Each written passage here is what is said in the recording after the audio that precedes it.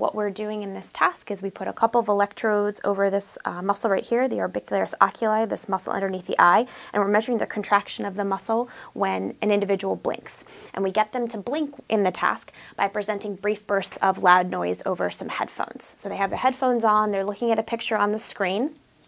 and after the picture has been on the screen for a couple of seconds, they hear a burst of noise, and depending on what they're viewing, the magnitude or the intensity of their blink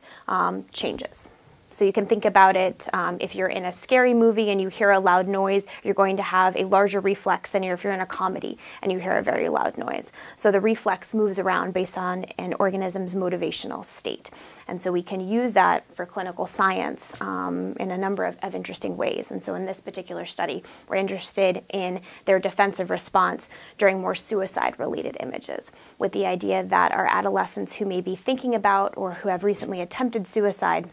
may show different patterns than our adolescents who may also have a history of depression or anxiety, but may have never thought about or engaged in any kinds of behaviors to hurt themselves. So this is one of the tasks that the adolescents are completing when they come into the lab for a large study that we're conducting interested in identifying behavioral and biologically based indicators of suicide risk among youth.